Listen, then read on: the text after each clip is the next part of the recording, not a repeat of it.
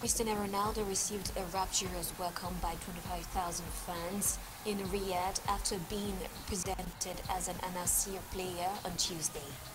The former Manchester United, Real Madrid and Juventus forward has signed a 2.5-year contract to play in the Saudi Arabian Pro League in one of the most surprising transfers in the sport's history. I have the opportunity to say, me and my family, we want to say thank you all of you for this support, for your welcome, and we're gonna give our best. Thank you everybody.